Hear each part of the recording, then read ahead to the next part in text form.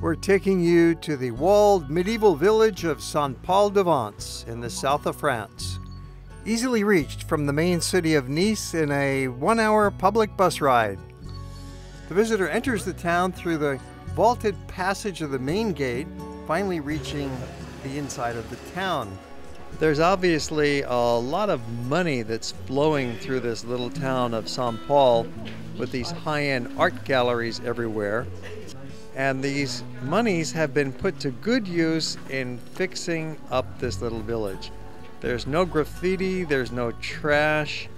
Even the paving on the lanes is precise and beautiful. Everything is sparkling.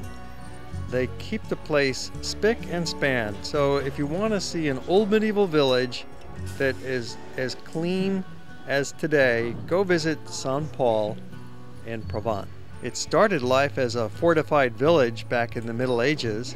It's up on a hill, and they built a stone wall around it and filled the little village with these stone structures and a stone church and different little town squares. The Place de la Grande Fontaine has always been a busy spot in town because this is where people brought their clothes to wash them. It was redesigned in the 17th century and again in the 19th century. There's one main lane in the village, and we're going to walk you along its entire length from one end to the other and then back again. This goes right through the middle of the village from one end to the other. One of the most interesting points connected with the main street of town is the preservation of the ancient shops. At almost every step, one meets with the wide arch, which contained both the door and the window of the shop. There are more houses of obvious antiquity in the place than will be seen in any town of its size in Provence. When you reach the far end of the main lane, you exit through another gateway arch, and then there's a staircase that leads you right up onto the wall with a lovely viewing platform where you can see across the distant landscape. The walks around the walls are in part wider, and the small gardens of the houses sloping down to them with the dark foliage and golden fruit of their orange groves form a beautiful foreground to the lovely views that are visible off in the distance in every direction. Typical of the medieval gateway, you have the outer wall that forms an extra barrier to protect this potential vulnerable spot in the fortification. You can walk around a little bit around the outside of the old town and see some of the homes and see some of the locals out for a walk. And then you can climb back up through one of the little side alley staircases. Notice there's a small 5-star hotel right in the middle of town, Le Saint-Paul. That would be an excellent place to stay if you'd like to spend the night. However, it's not open in the off-season. We're here in November and they were closed. On the summit of the town is the church, and close to it the two great square towers of the 13th and 14th centuries. The church is a small but remarkable monument. The church interior is one of the most beautiful in Provence and certainly one of the most interesting. Among its most notable features are a couple of altar screens of exquisitely carved wood, which date from between the 15th and the 17th centuries. The chapel of St. Clement the Martyr, with an abundance of stucco and frescoes. A couple of indifferent village cats were waiting for us when we came out of the church. One of them kind of blending in like camouflage, matching the wall behind him. In a very small village like this, with a population inside the wall of just about 300 people, everybody knows each other and stops to say a friendly hello. Bonjour.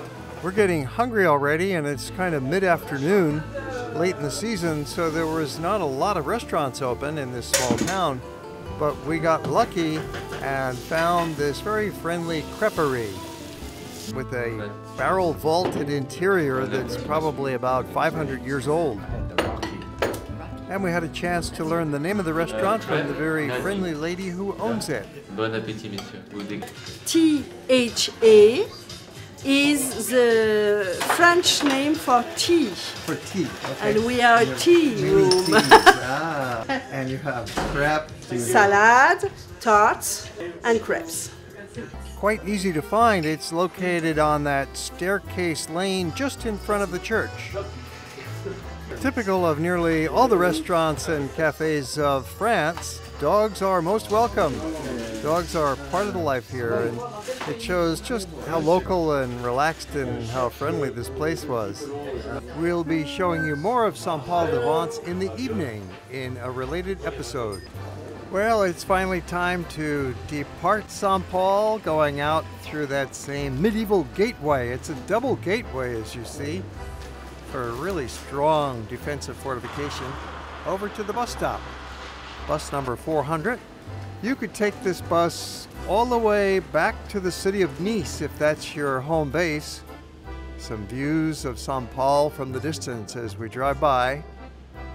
The buses come about every hour during the day, and later in the rush hour, say 5 p.m., there's 3 buses in 1 hour.